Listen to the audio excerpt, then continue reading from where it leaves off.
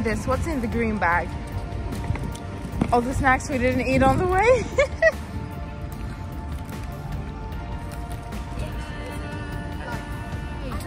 Chameleon sandwiches.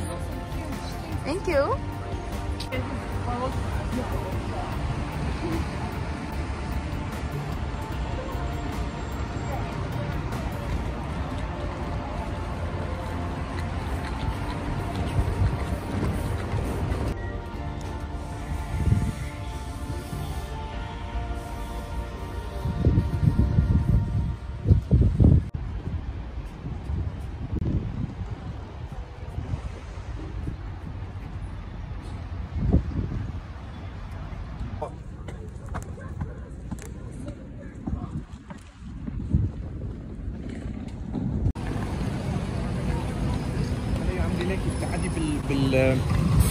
بالايلاندز اللي هذا بصورك.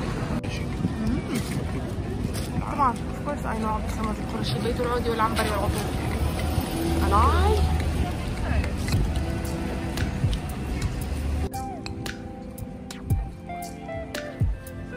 I feel like I'm in Damascus.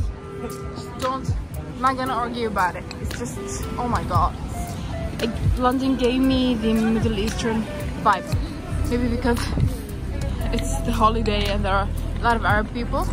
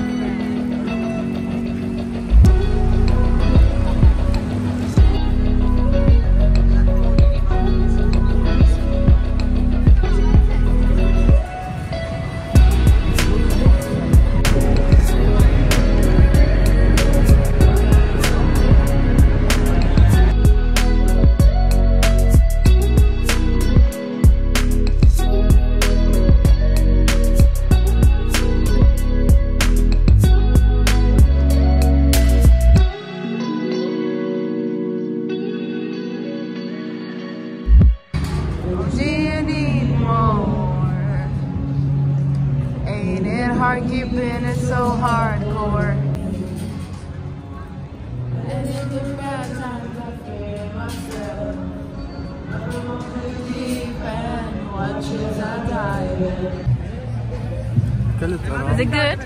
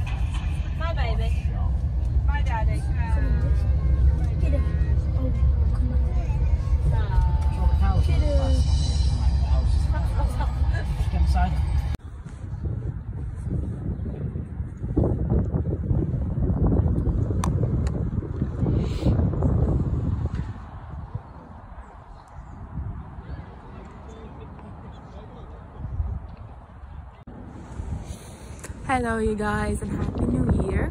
We're back in Scotland and on the 1st we were coming back from London. We took the train. It was a 5-hour 30-minute trip. It was a very long trip and I was exhausted and I slept and ate the entire day. Today is the 2nd.